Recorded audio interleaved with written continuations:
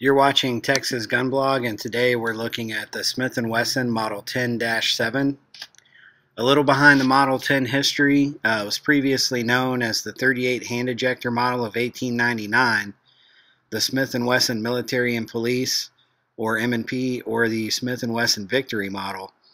It's a revolver of worldwide popularity, to say the least. It was the successor to the Smith & Wesson 32 hand ejector model of 1896 and was the first Smith & Wesson revolver to feature a cylinder release latch on the left side of the frame like the Colt M1889.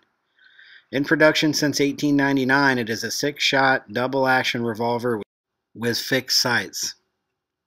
Over its long production run, it has been available with barrel lengths of 2, 3, 4, 5, and 6 inches. Barrels of 2.5 inches are also known to have been made for special contracts.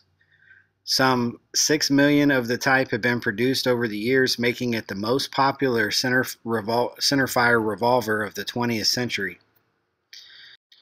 After World War II, Smith & Wesson returned to manufacturing the M&P series that they had stopped production on after starting making the Victory model after the war. Along with cosmetic changes and replacement of the frame-fitting grip with the Magna stocks, the spring-loaded hammer block safety gave way to a cam-actuated hammer block that rode in the channel and the side plate. In 1957, Smith & Wesson adopted the convention of using numeric designations to distinguish their various models of handguns, and the M&P was renamed the Model 10. This is where you'll get the -1, -2, etc. The M&P Model 10 has been available in both blued steel finish and nickel finish for most of its production run. The model has also been offered throughout the years in both round butt and square butt grip patterns. Beginning with the Model 10 5 series in the late 1960s, the tapered barrel and its trademark half-moon front sights were replaced by a straight bull barrel and sloped milled ramp front sight. We really hope you appreciate us bringing you the high quality close-ups here of this revolver. Anytime a Smith & Wesson Model 10 is available, we try to snatch it up if the price is right.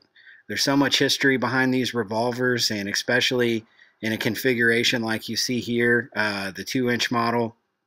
It's very easy to carry and to handle a pistol like this, and the weight really contributes to being a great shooter.